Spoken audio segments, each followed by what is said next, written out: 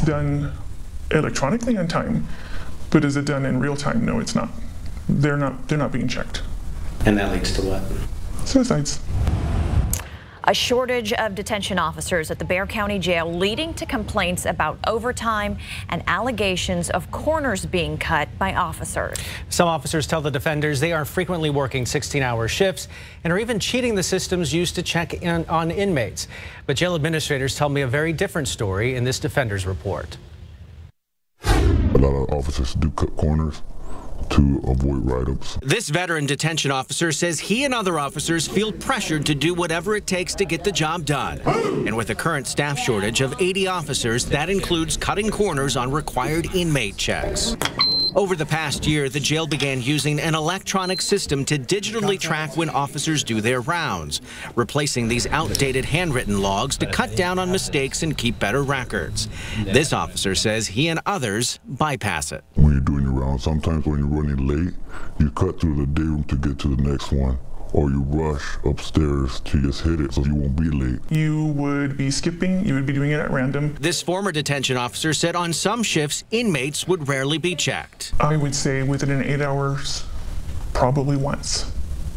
Maybe twice if they're lucky. The stories are backed up by other current and former officers the defenders have talked to in recent weeks who say they felt pressured to complete the checks on time or face discipline.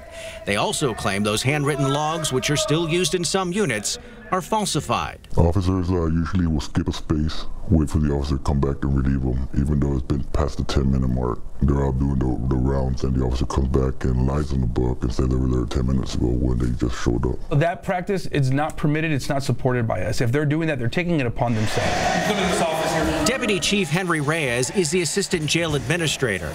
He took us on a tour to show us how the round tracker system works.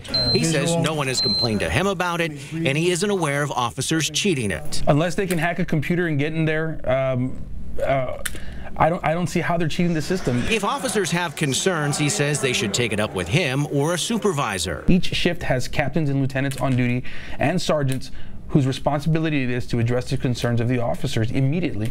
And that's what we trust that they're doing. Okay, sir, be ready. But the officers tell the defenders they do raise concerns with supervisors who look the other way. They also complain about frequent overtime shifts requiring officers to spend up to 16 hours in one housing unit. Once you hit the 5th, 6th hour of your second 8 hour, your body's just giving up on you, and you're lacking in doing checks, checking the inmates, pat searching inmates, and you just don't care anymore because you just want to go home. Reyes says they try to limit mandatory overtime to 8 hours a week, giving officers plenty of advance warning. They also try to avoid keeping officers in the same housing unit for 16 hours, but Reyes says it can happen. While Reyes says they do ask more of them, detention officers have the same expectations they had when he started at the jail 17 years ago. You do rounds at the required intervals. You look for living, breathing body. You address inmate concerns when you're doing your rounds, and then you log them. That's nothing new.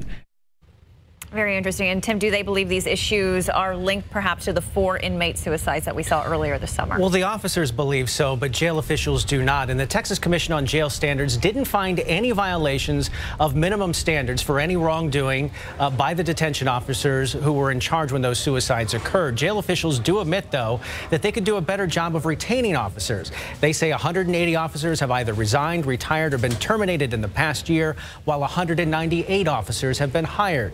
To read more about this story, look for it on ksat.com.